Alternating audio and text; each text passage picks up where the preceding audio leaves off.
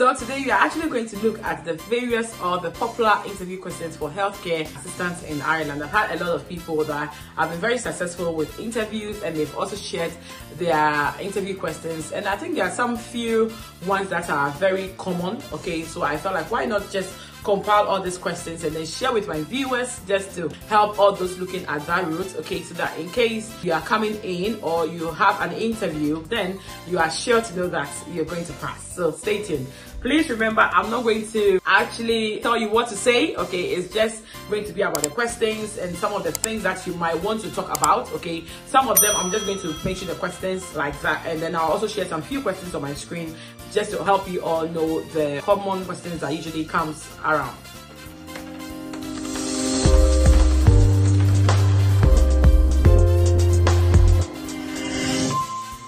So definitely you'll be trying different companies. Okay, you'll be throwing your CVs around, and then definitely one day I know you're going to get an interview.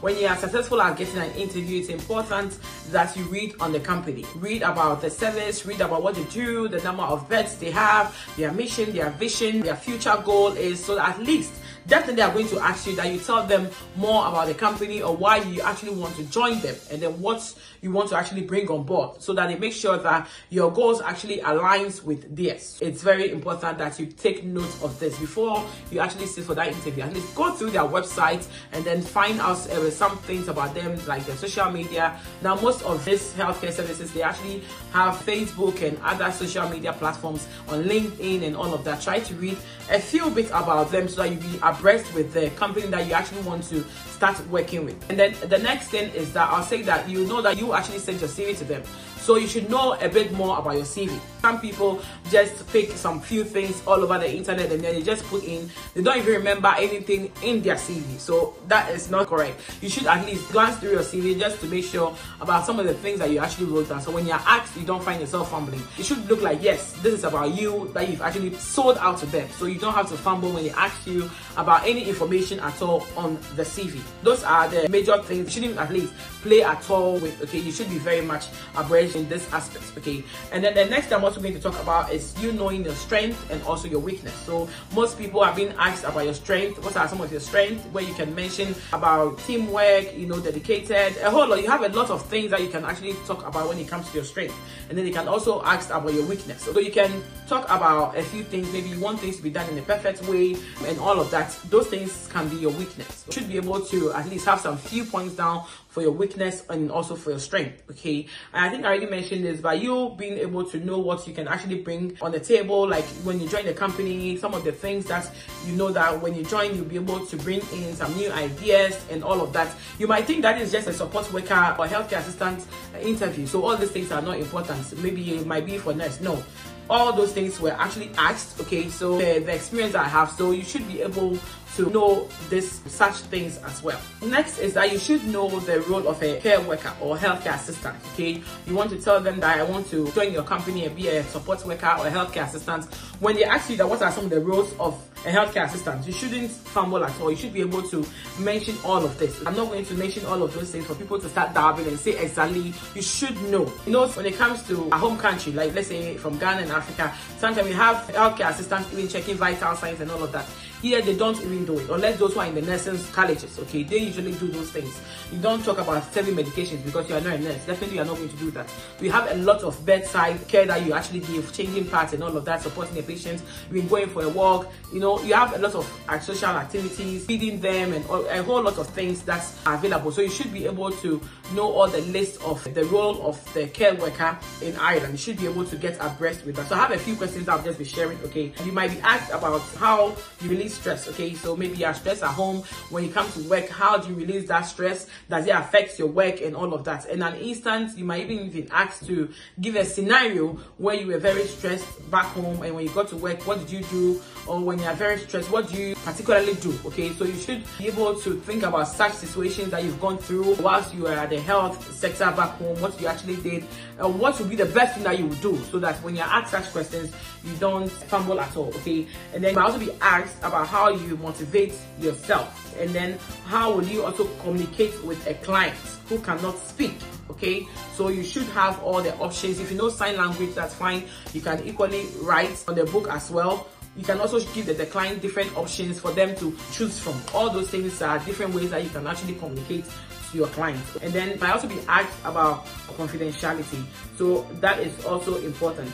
The next thing is they'll be asking you about safeguarding, which is very important because we've had a lot of abuses. We've had a lot of documentary about abuses in the UK, in many other parts of the world. Okay, so safeguarding is a very important aspect in the interview. So you may be asked the different types of abuse, the physical, the emotional, the financial abuse. Yeah, there are lots of abuses, so you should be able to be abreast in that situation. Sometimes they might not even come forward to you and then ask you, give us the types of abuse.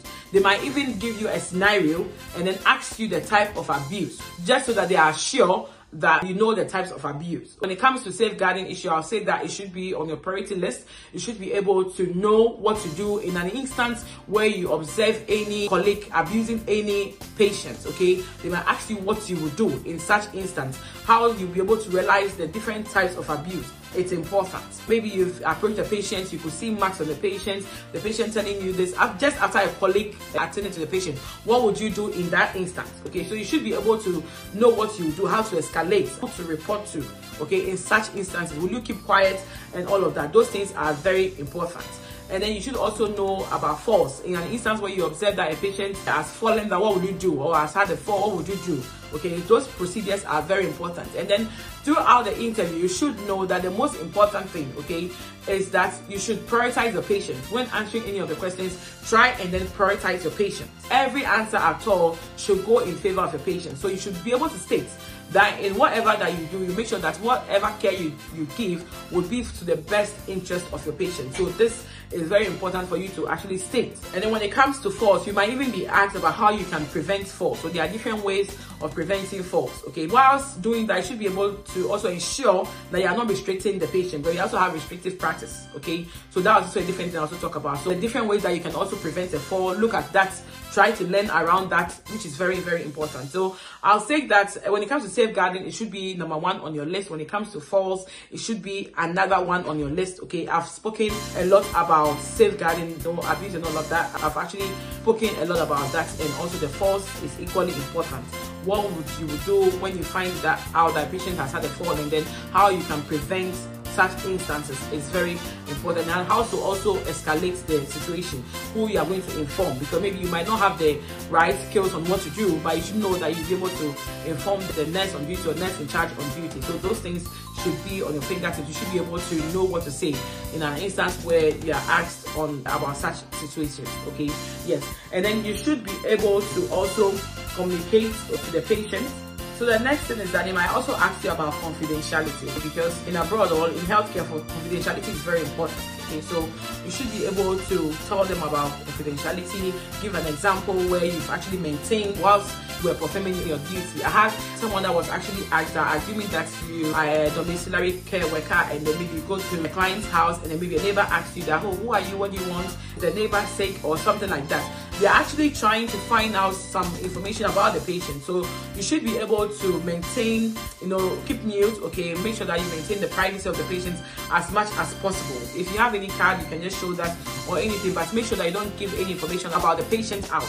And then in an instance where even a relative even approaches you to even ask you about some information about the patient, okay, you should be sure that that relative is someone that the client has actually chosen. You should be able to make sure that that relative is the person that the client has actually chosen as the next of kin. Okay, so if the person is the next of kin, then you know that you have the authority or you have the permission of the patient to give some information out. So you try as much as possible to be very discreet in your care, and then make sure that whatever you do would be for the benefit of the patient. So a colleague was also asked about the 6 C's of care. She kind of fumbled a bit during the interview. Thankfully she passed, so I was like, definitely have to share this as well with my viewers. Okay, so I did a bit of research on this. So with the 6 C's, we have care, compassion, competence, we have communication, we have courage, and then commitment. And she was asked about the most important in this 6. I would say that this solely depends on an individual, okay? Someone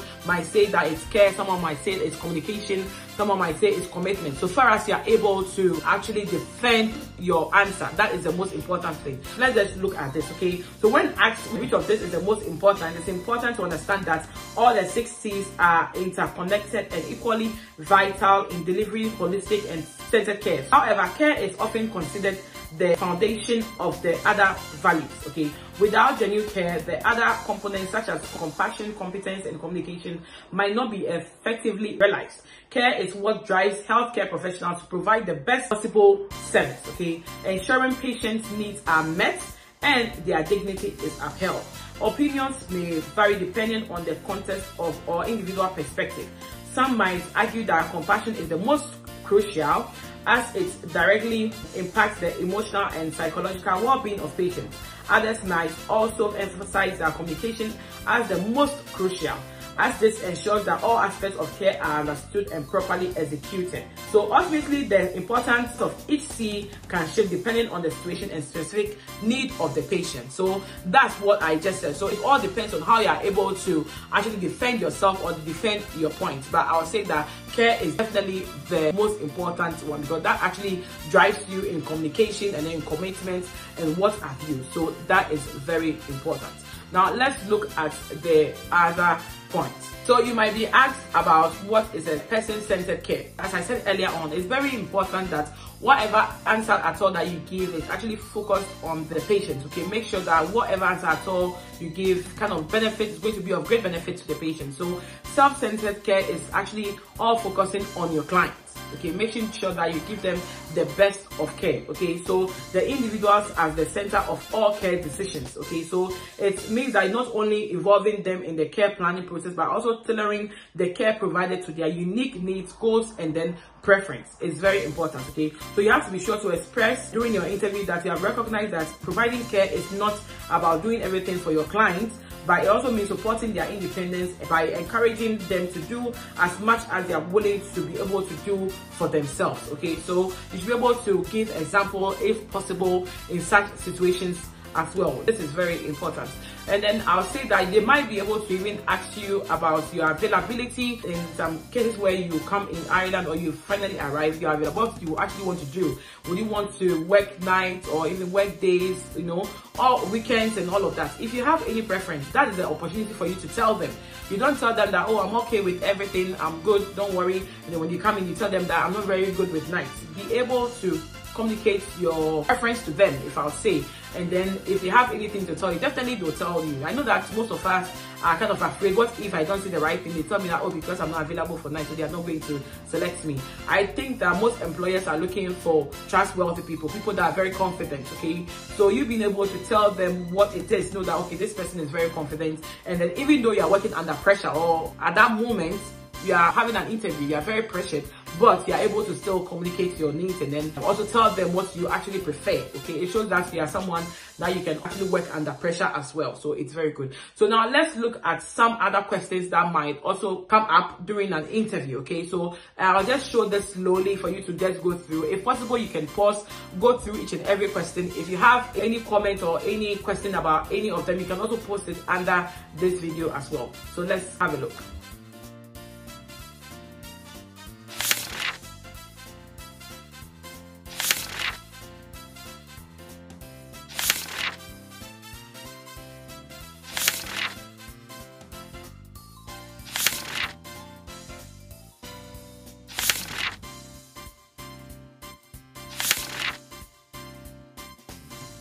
So those questions that I just displayed on my screen to help you all on some questions that you should expect, okay, for healthcare assistants interview questions or care workers interview questions. It might not be all, but I just tried my best to bring you all as much as possible. Definitely you might have some of these questions being asked during an interview. If you think that this video has been of great benefit, remember to like and also support your girl by dropping a comment. If you have any question at all, why not just drop it? If I have the answer, definitely I'll reply to that as well. If you have any other question that maybe you've already had an interview that maybe I did not really talk about, or you just want to bring my attention to anything, why not also also remember to drop it under this video as well. Thank you all so much for always helping me. And guess what? We are 6,000 subscribers in this family. Thank you guys so much. It's so great. I think even over 6,000. I'm so grateful. I thank you guys so much for always supporting me. I'm really excited about that, and I hope to do my best. Okay, see you all soon on my next video, and remember to share it. Bye.